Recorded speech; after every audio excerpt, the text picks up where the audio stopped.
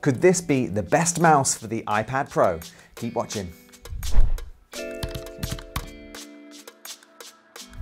Hey there, I'm Mark Brown with Editor's Keys and welcome to the channel.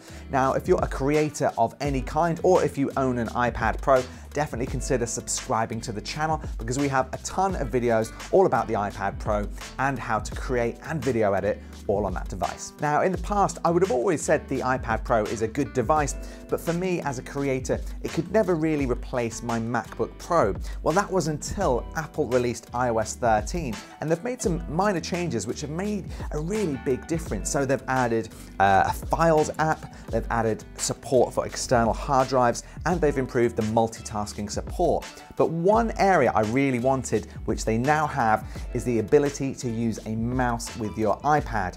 Now, this is a little bit hidden in the system settings, so I'll show you how you can add a mouse. And I want to run through why I think this Logitech mouse could be the best mouse for your iPad Pro. So this is the Logitech Pebble M350, and I think it's possibly currently the best mouse for the iPad Pro.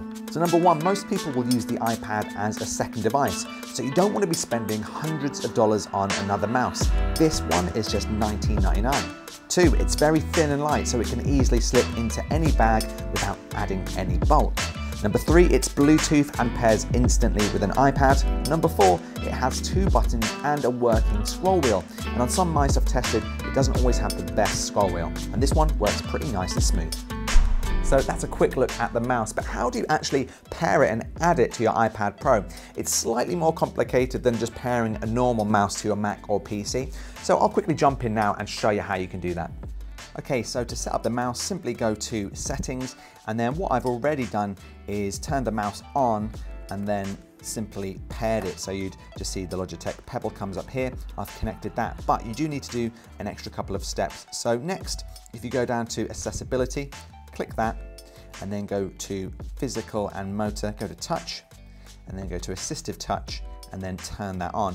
And what you'll notice is once you've paired the mouse, you now have a mouse pointer. Now it's a little bit different looking to a normal mouse pointer because at the moment it is an assistive touch feature.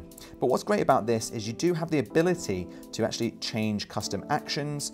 You can change the mouse key, so if you want, you can have delays change, you can change the speed of your mouse, which is great. You can change the buttons of the mouse, what they will actually do. I have the single tap to open a menu, double tap, I don't have anything, and long press, I have nothing as well.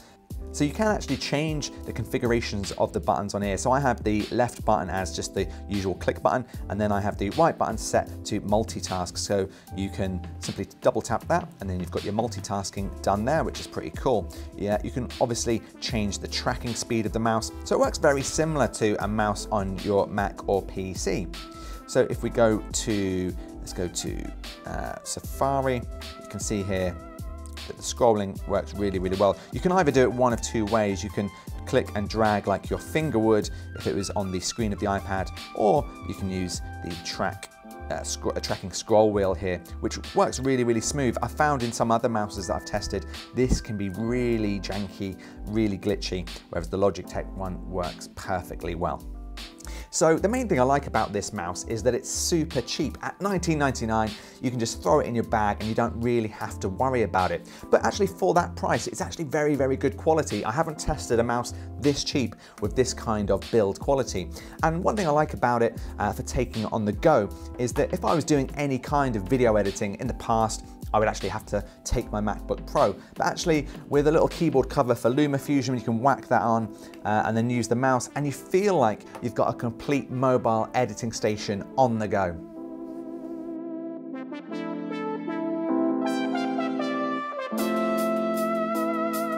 Now, when we open it up, you'll also see that there's actually a 2.4 gigahertz dongle inside the mouse, and that's great if you want to use the mouse with another Mac or PC device. There's also a battery in there, you'll see, and I can hear some of you already saying, oh no, there's a battery, I don't want to be replacing that every 2 minutes. Well, actually the battery life on here is 18 months, which I think is pretty cool. With just one AA battery, you're not going to be replacing this all the time. And that's good. It means you don't need to carry around loads of cables and things as well in your bag, especially if this is going to be your travel device. So there we go, that's a look at the Logitech Pebble mouse. I think it's really good, but let me know in the comments section below. What do you think of this device, and are you thinking of getting one? If you want to check it out, I'll put a full link in the description below.